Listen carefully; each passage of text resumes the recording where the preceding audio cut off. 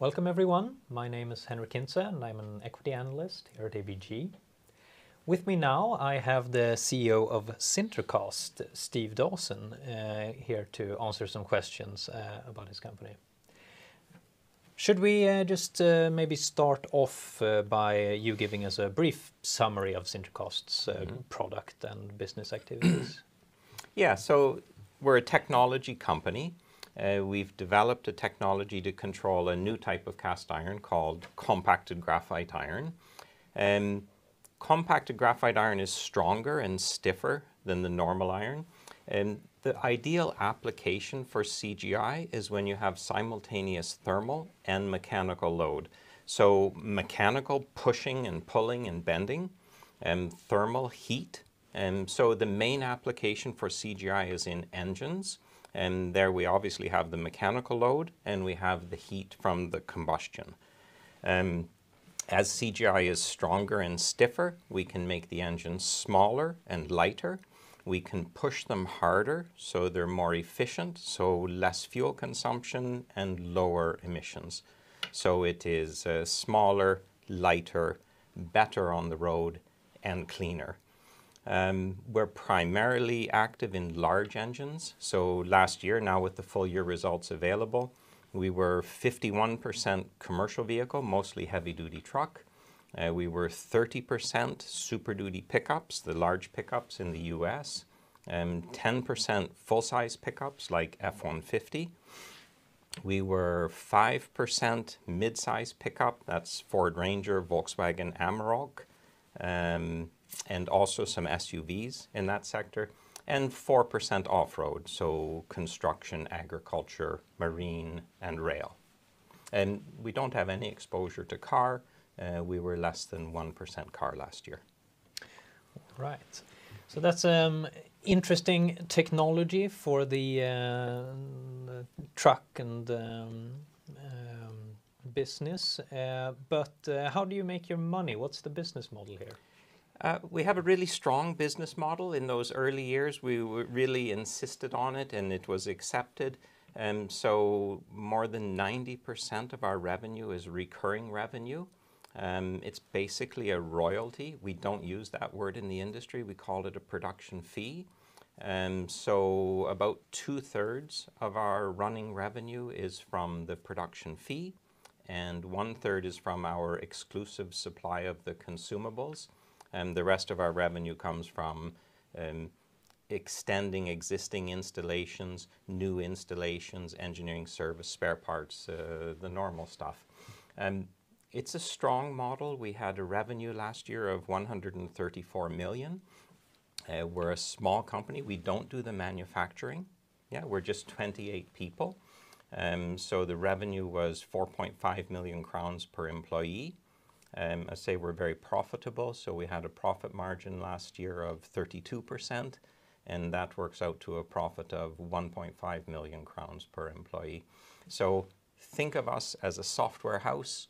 We're 28 people, most of them sitting at the technical center here in Katrineholm. We have local representation employees in China, Korea, Mexico, Brazil, and the US. Yeah, all right. So you've been with the company for most your career. You could just tell us a bit about your experience getting the company where it is today. Good question, thank you. So I joined the company in November of '91. At that time, the innovators of SinterCast, they reasoned that Detroit was the global capital of the auto industry. So they packed up their company and put the head office in Detroit. And when they were there, they recruited locally. I was working in the US steel industry at the time. I'm a Canadian. I did my education in Canada, but I was working in the US. They had a headhunter and he found me. Had really good discussions with the then president. I thought it was a really obvious thing. There was an obvious demand in the market, so I was interested to join. It made a lot of sense to me. I was the technical director from '91 until 2002.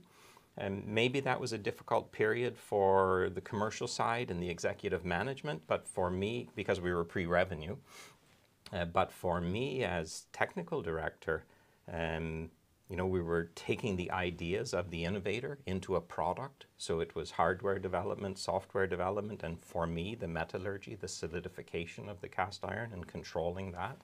So developing a product that we could install in the foundry and have it carry the innovator's ideas. At the same time, we were out with the car and truck companies because they didn't know the material.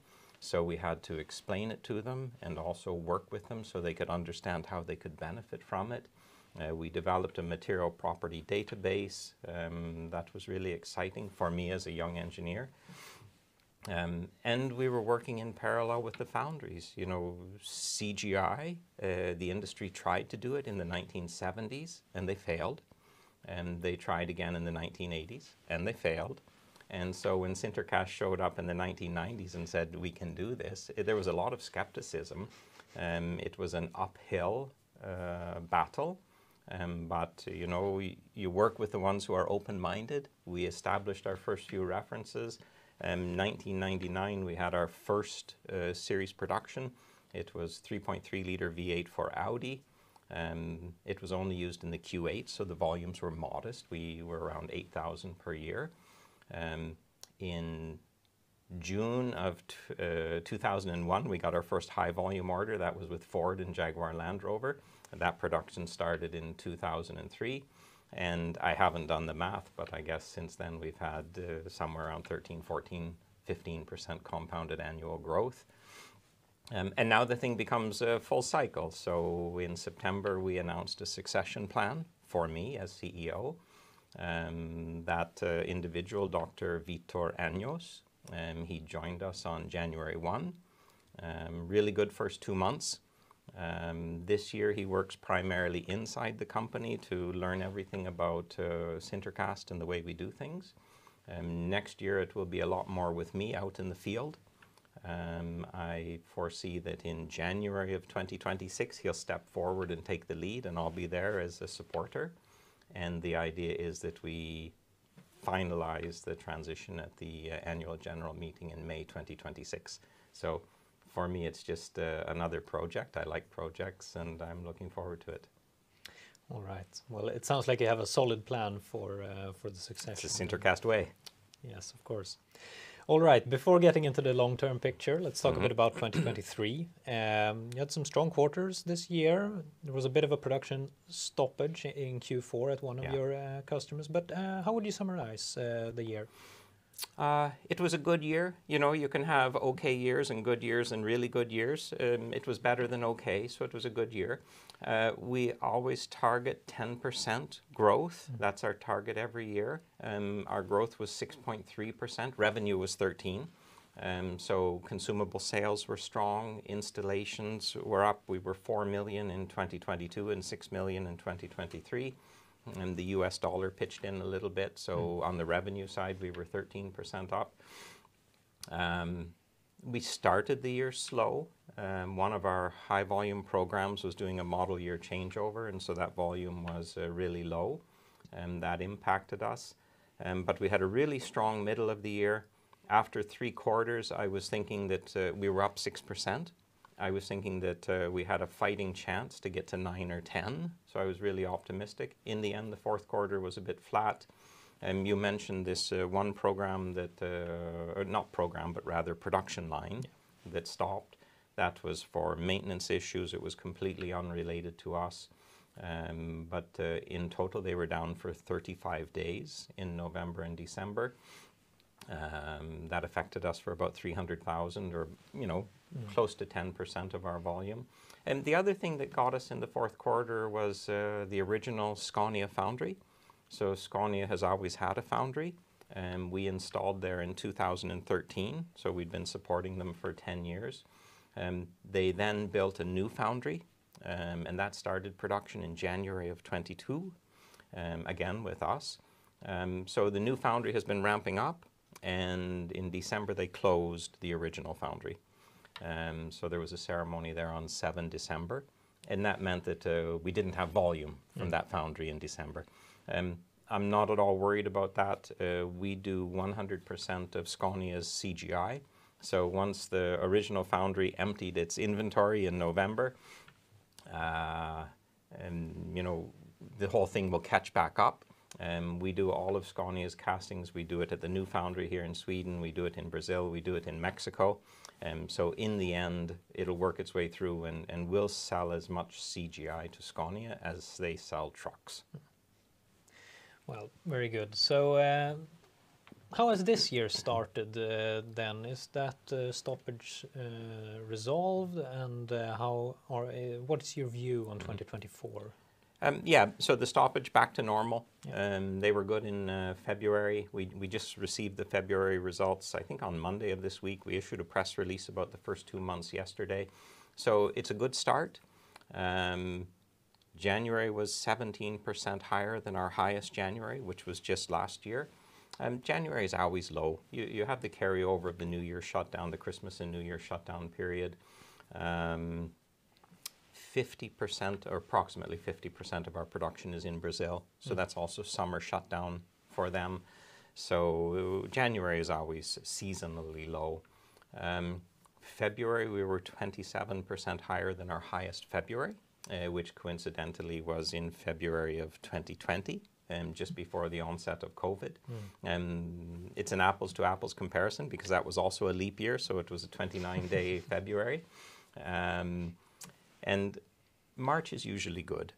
You know, I think that March is the first full month of the year, so I'm really excited and looking forward to the March results in the first quarter. But it's a good start. We're up 27% so far compared to last year. You follow us, we have had 11 consecutive quarters of year-on-year growth, and the first quarter is now a for sure to get 12. Well, that sounds very good. You also announced in August, I think, that one of your long-term programs is reaching end of life this year in the autumn. At the same time, you have some programs that are ramping during the year. Could you just give us your view on how those factors will affect the second half of this year? Yeah, so I'll start with the final answer and then I'll come back to the individuals. So the final answer is that we always target double digits, so 10-ish and better than 10. So whatever happens this year, we target to be double digit in our growth. Last year was 3.7 for full year, so to get 10%, we have to get to 4.1 million engine equivalents. The first 2 months of the year were up, and that's 3.9 after 2 months. So do I think that we can get to 4.1 for full year? Yeah, absolutely. The program that will stop, and you know, it's a normal part of business. You have programs that start and ramp up, and you have programs that come to end of life. That program had been on the bubble for about a year. We were working with our foundry partner and with the OEM to encourage it to keep going. By the time we got to June, July last year, it looked like things weren't going our way. And then in August, it became clear that a decision was about to be made. So we included that in our 2Q report that was published in August last year.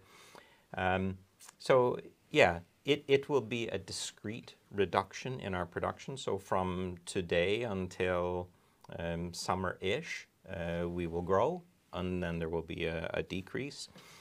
We have said previously that it looks like the second half of this year. I think that is going to be more summery than autumny.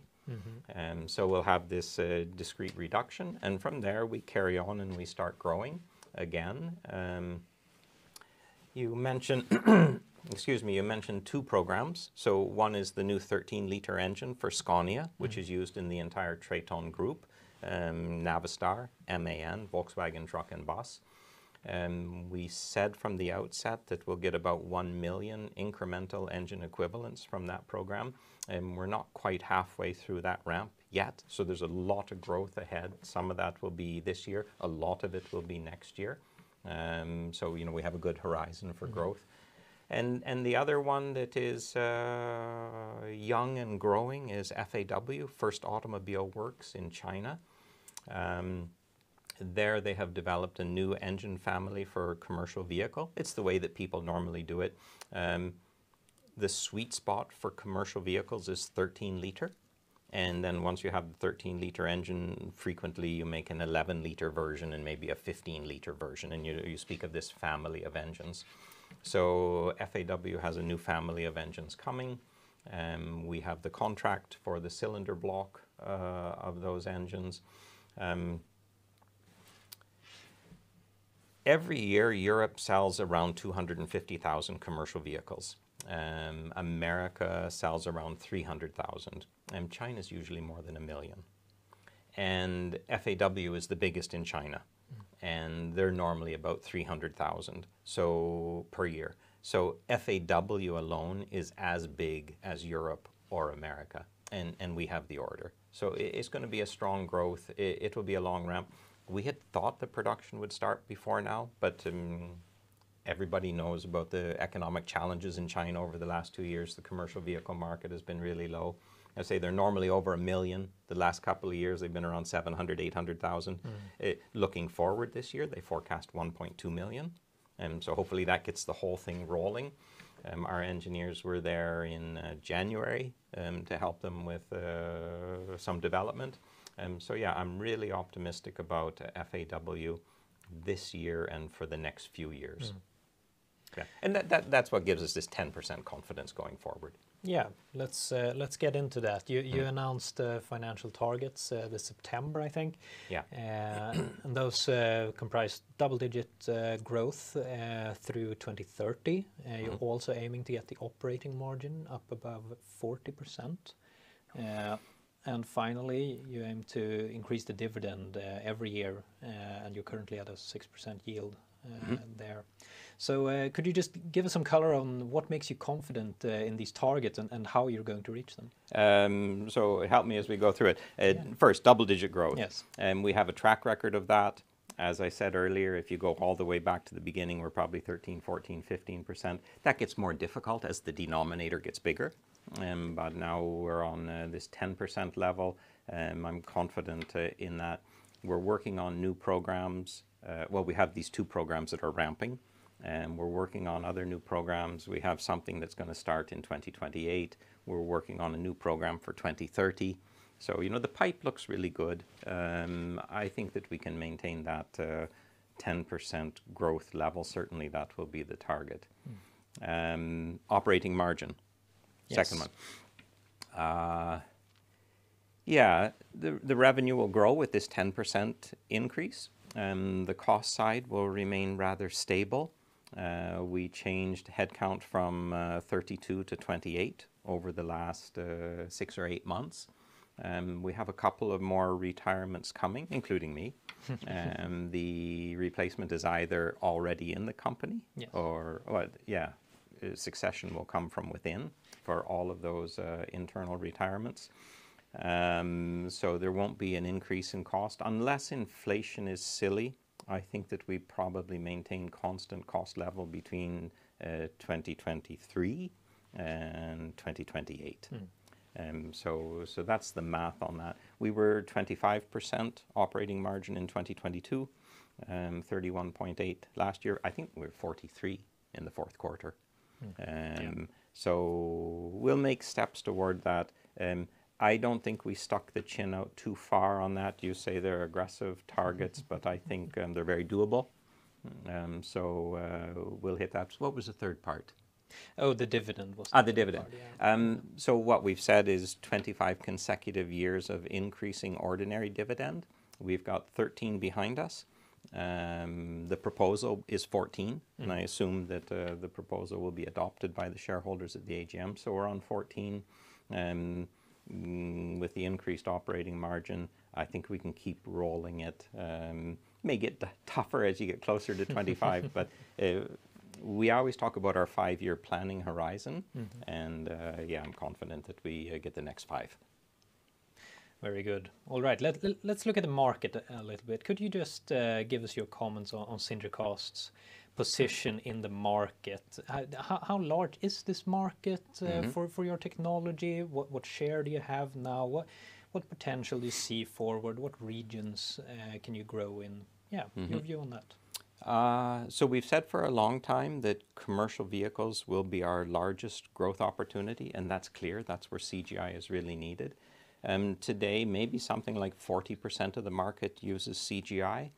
As the demands increase, so higher demand for performance means horsepower and pulling power, torque, and the demand for lower emissions continues, people will push their engines harder, and that's always good for us. So we see the market evolving towards CGI. It won't be everybody, but it will be the majority, the clear majority of the market.